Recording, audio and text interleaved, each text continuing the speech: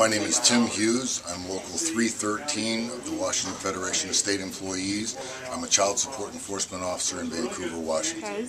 I'm volunteering today because I'm against several of the ballot measures, particularly 1082. I think it's terrible for working people.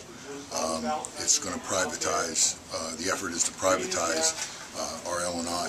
We've got the best L&I benefits in the country, second best in the country, 2 out of all 50, and it costs less than 46 other states. So I'm telling people it's not broken, it's an excellent system, it's working well. I don't want somebody with a profit motive deciding whether or not I'm sick enough or hurt enough to have an L&I claim.